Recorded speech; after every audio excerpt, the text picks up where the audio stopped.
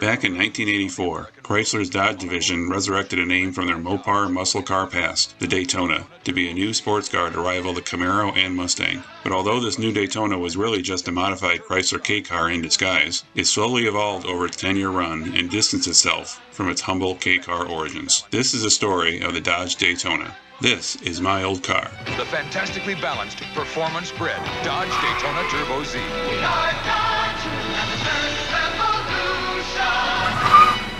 When you hear the name Dodge Daytona, depending on your age, you may think of the Dodge Charger Daytona, built in 1969, as a limited edition version of the Charger built solely to win NASCAR races. This special Charger was heavily modified with an aerodynamic nose cone and a massive rear wing. Its 440 horsepower V8 was so powerful, in fact, that NASCAR actually banned it due to it having such an unfair advantage. As a result, it only lasted that one production year. The very similar Plymouth Superbird followed it with just 1 year of production in 1970.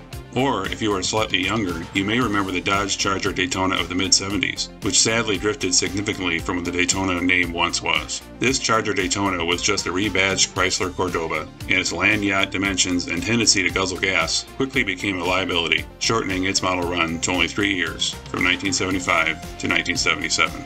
Or if you were even younger than that, you may remember the Dodge Ram Daytona. It was a special trim level in Dodge Ram pickup in 2005, with a hood scoop just like a Dodge Ram SRT10, except it had a 5.7-liter Hemi V8 instead of a V10, and a big spoiler as a nod to the '69 Charger Daytona. The car that the '84 Daytona replaced was another revered name in Dodge history, the Challenger. However, it too had completely lost its way, with the Challenger name having been tacked on to a Mitsubishi import. Ironically, the Daytona's replacement in 1995 was a Dodge Avenger, which was also built by Mitsubishi. The '84 Daytona was built on what Chrysler called the G platform, which was derived from the K platform that was best known for cars like the Dodge Aries and Plymouth Reliant. But unlike those boring, boxy commuter cars, the Daytona was intended to be a more sporty alternative. However, its base engine option, a 2.2-liter naturally aspirated 4-cylinder, only made 93 horsepower. An upgraded 2.2-liter turbo was also offered with 146 horsepower and was known as the Turbo Z. The Z possibly meant to compare it against the Nissan Z model of the same era. The Turbo Z impressed Car and Driver magazine enough to add it to its 10 best list in 1984. They praised it as a better alternative to GM's Camaro and Firebird, despite the fact that the Daytona was front-wheel drive, which would typically be a detriment to any real sports car. As was typical for all the big three automakers of the 80s, the Daytona had a badge-engineered clone called the Chrysler Laser, which also debuted in 1984. The Laser was billed as a Chrysler brand first sports car, and was intended to be an upscale Daytona, but it really was just a copy of the Daytona's upper trim levels. This iteration of the Laser lasted less than 3 years, with just over 147,000 units sold, ending halfway through the 1986 model year. Its short life was due to the Chrysler LeBaron Coupe having been restyled for 1987, such that it took over the market that the Laser once held. The Laser name would be resurrected in 1990, but moved to the Plymouth brand, where it was a virtual twin to the Eagle Talon and Mitsubishi Eclipse. All three were made by Diamond Star Motors, a joint venture between Chrysler and Mitsubishi. If you're from Canada, you may better remember the Daytona not branded as a Dodge, but instead as a Chrysler. After the Laser ended production in 1986, the Daytona was exported to Canada as the Chrysler Daytona, and it continued to be branded as a Chrysler all the way until the end of the Daytona production in 1993.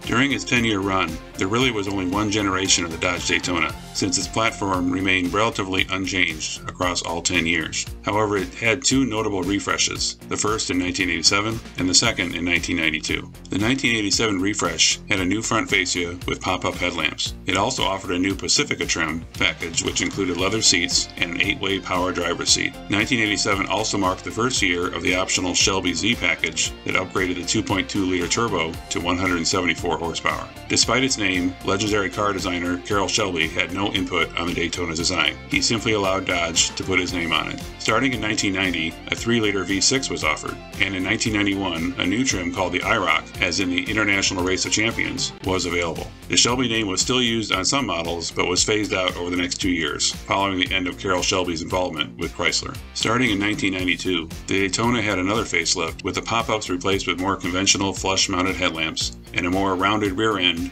with new taillight design. The loss of the pop-up headlamps was most likely a cost-cutting measure as opposed to a style choice, since the pop-up headlamp fad was still popular in the early 90s, especially with the C4 and C5 Corvettes, keeping them alive through 2004. The IROC was also available with an RT performance package, with an upgraded 2.2-liter Turbo 4 producing 224 horsepower. I used to own a 92 Daytona in the ES trim, which had the exact same styling as the IROC model and the same V6 engine. Visually, there was no real difference, except for the V6 replacing the IROC badge on the front quarter panels, and the ES replacing the IROC badge on the rear.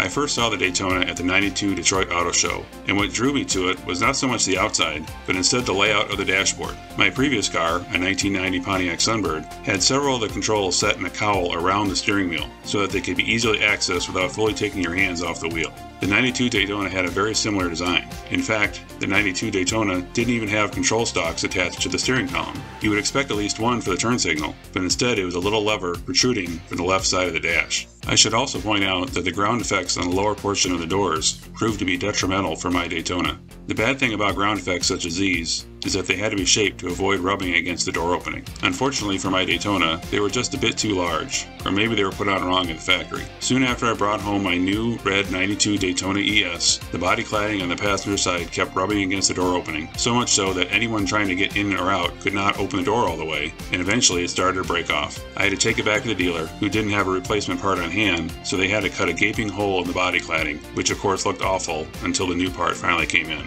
Had I known I would be doing these videos years later, I would have taken a photo. Despite this setback, it wasn't the reason I gave up the car 2 years later. That was due to the arrival of my firstborn son.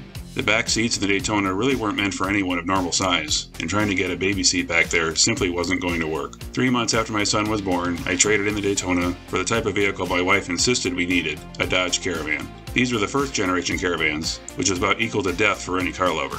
I begrudgingly accepted it, but soon grew to hate it with such a passion that I sold it only about a year later. I had it for such a short time that I won't be including it in this video series, but its replacement was another Dodge product that will be the topic of my next episode. If you liked what you saw here, don't forget to like this video and subscribe to my channel. If you used to own a car from the 80s to early 2000s that you almost never see today and would like to see it showcased in a future episode, put a reply in the comments or email me at the address shown here. See you next time.